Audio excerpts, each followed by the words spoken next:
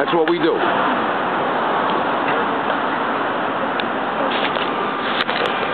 Hello, ladies and gentlemen. It's Brian David Delaney Starr once again from the StarQuest channel.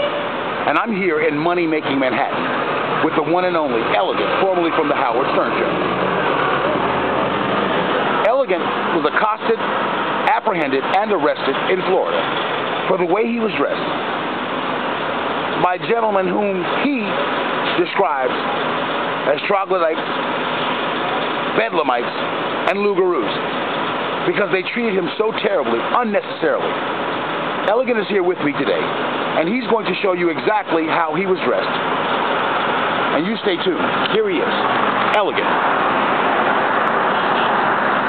On Sunday, October 12th, 2008, without rhyme or reason, without provocation, without probable cause, the Holiday Inn Hotel and the Intercontinental Hotel Group, they committed the crime of the century, right?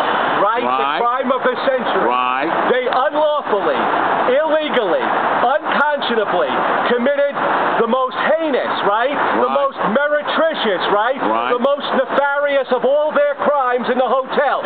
They locked up, put behind bars, their lawfully registered, legally registered guest, Elegant, for being dressed just this way, being dressed like a girl, invoking, exercising my imprescriptible, my irretractable, my inviolable, my impermeable right to be dressed as a girl anywhere in America, at any time, at any place. That's why they put Elegant behind bars, and that's why we have a $21 million indictment against him. Thank you. You heard it from Elegant himself, here in Money-Making Manhattan with your host, Brian David Delaney Starr from the StarQuest channel. Let's take a moment and think about this.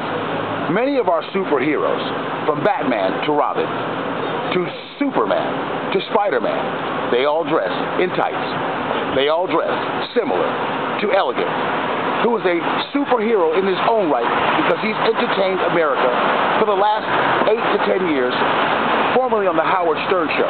He's made America laugh.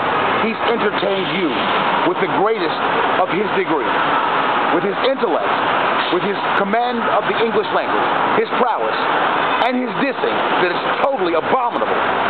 But you love it. And America loves Elegant. Elegant loves America. So once again, let's think about it. Who's right and who's wrong?